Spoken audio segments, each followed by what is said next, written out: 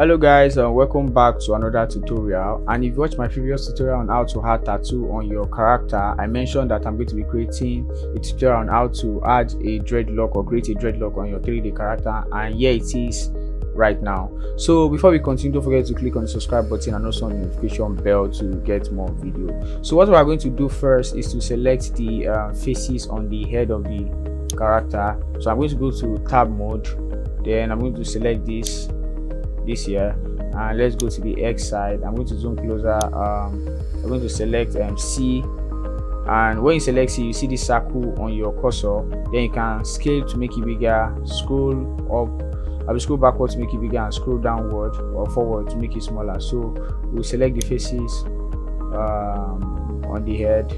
So let's do this.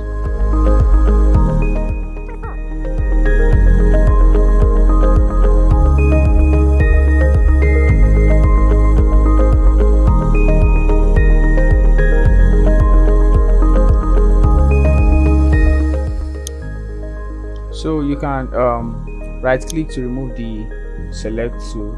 So let's move this also, C and hold on shift and select this. So let me see.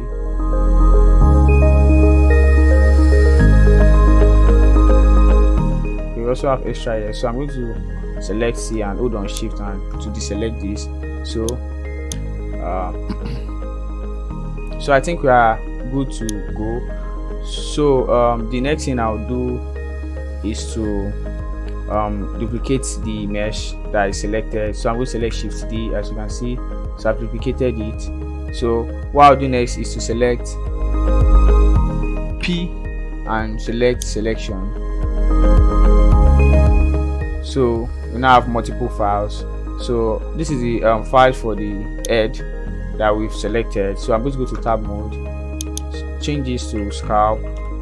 Yes, I'm going to go to modifier, add a modifier, select mirror, then coming,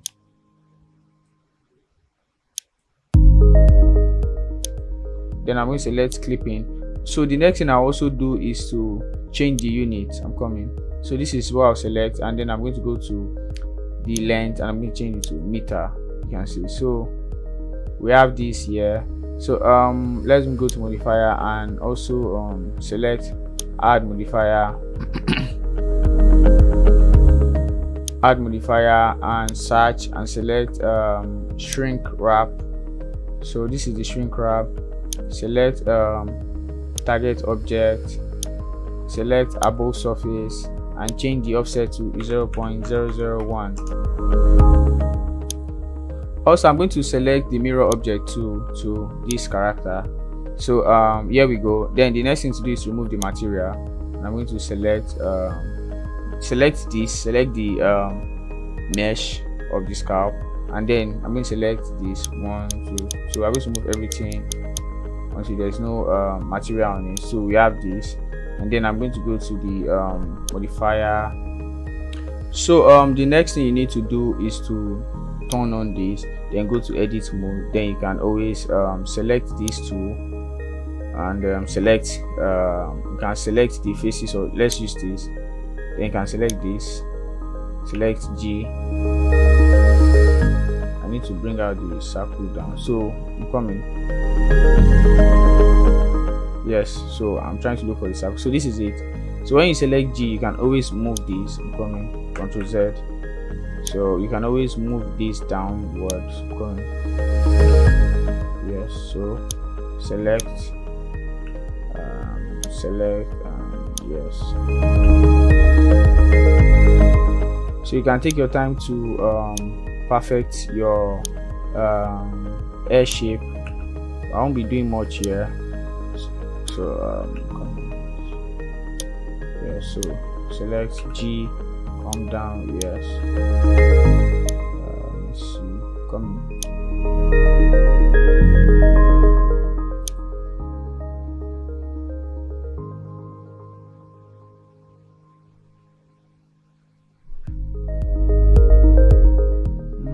Well, I think this is good. I think this is good for this tutorial. So let's move to the next part of the tutorial. So I'm going to move to object mode. Then we're going to go to our particle. I'm going to add a new one, and I'm going to select air. So you can see. Okay, so what I'll do next is to select emission. We're going to reduce the air length to 0.11. Yes, and let's go to the part. Steps should be 7, viewport 7, and turn off show emitter. So we're going to add this. So I'm coming. Let me check my. I think something is wrong here with my modifier. Yes, okay. So I think I need to apply my mirror. So what I'm going to do is I'm going to select this and select Ctrl A. Yes, so that we can have our air particles spread in both sides. So let me go back to the particles. So I'm going to go to the diameter scale and change it to 0.00 after the dot, and add 2 and select enter. So I'm going to reduce the number of the air particle to 0. Then I'm going to go to particle edit. I'm going to go to this. I'm going to go to 124. Change this to 124. Okay, let me see. Change this to 1 and change this to 8. So let me adjust this properly and add air particles and select this. So make sure you selected this add icon and just select this, and you have your hair strand here. So this is it, you can see. So the next thing we are going to do is to modify this strand into the dreadlock texture, or the dreadlock look, sorry. So let's go back to the object mode. I'm going to change the tip to 0.75. Sorry, 7.5. I'm coming. So let's go back up, coming down. Then the children, yes, change it to simple. So I'm going to change the value of the radius to 0.002. Coming.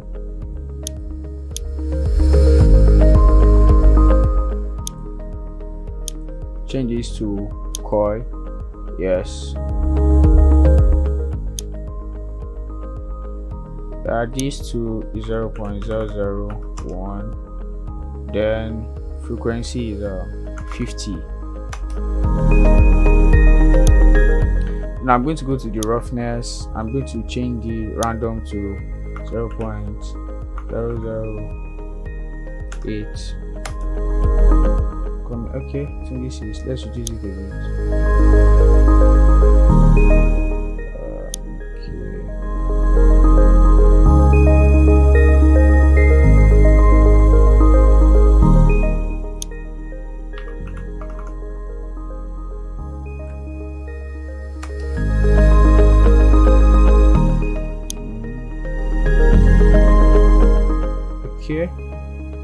Okay, let me change the texture, the default material for this.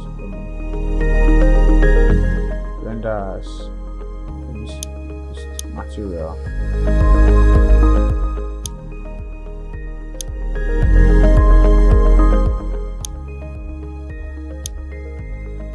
Okay, so we have it here. Coming. So let me go back to our particles.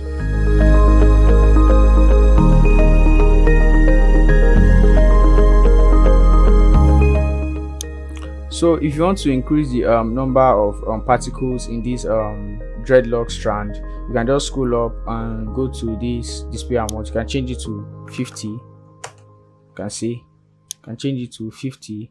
I think this is not bad. Let me see. So the next thing we can do is to go back to particle edit. Then you select this comb brush, and we have to bring this down. I'm coming. The strength should be 1, so I'm coming. Okay, and the radius too should be quite big. Let me see. Yeah, yes, so exactly. Okay, coming. So let's go back to this ad, and you can add more strands. So let me add this. You can add as many as possible, as many as you want. So I'll keep adding.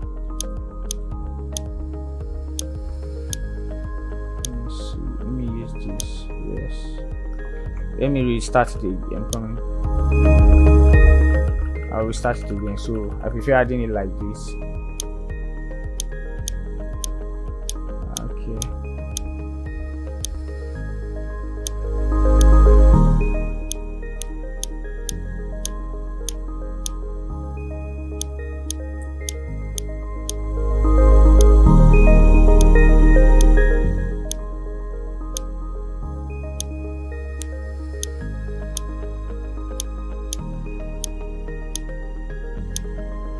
Okay, so let me go back to the front view. Yes, so we can select this comb, and then you can bring everything down.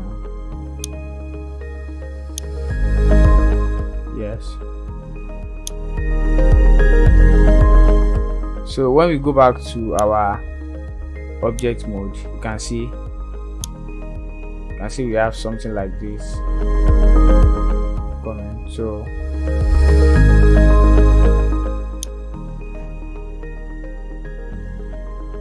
So we can go back to particle edit and bring this down. Yes, yeah, so we have this, and if you feel your hair is longer, you can select this to cut. You can see reduce it. You can use it to trim the length of your hair. So coming.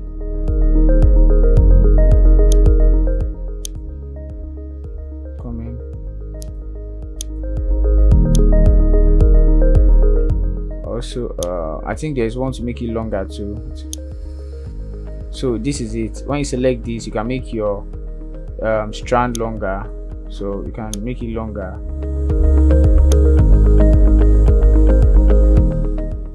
So we're also going to do the same thing for the other side, but let me first comb this.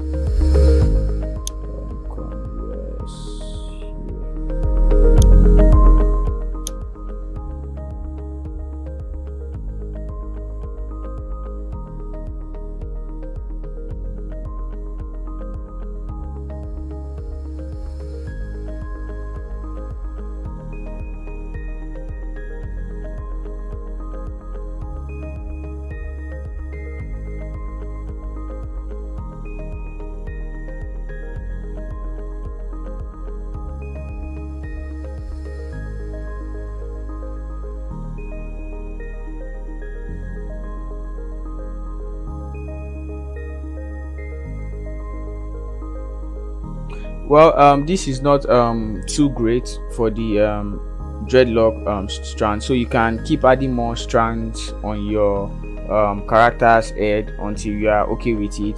So the next thing I want to explain is how to cover up little spaces, like adding a low cut hair to cover up these bald spaces around the dread.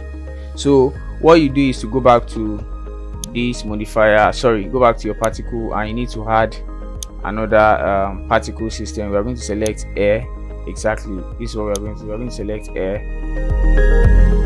then we are going to come in. So we are going to reduce the hair length to 0.4, or let's say 0.004. Yes, I think this is okay. This is good. This is okay.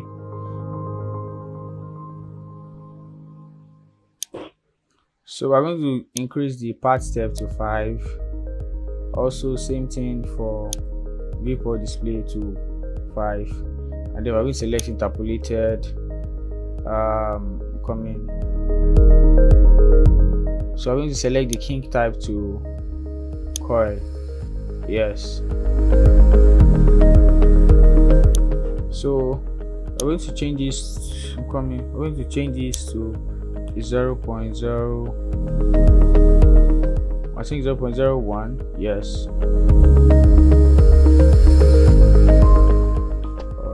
Let me add one more zero. So this is fine. Yes. Okay. This is better, and increase our frequency to 10. Okay.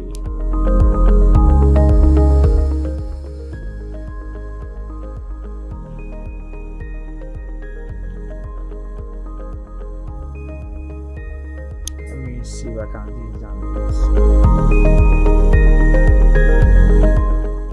So the next we are going to go to is our roughness. Size is going to be 0.1, and our reference is going to be 0.05. Okay, that's too much. Coming 0.005. Let me see. Okay.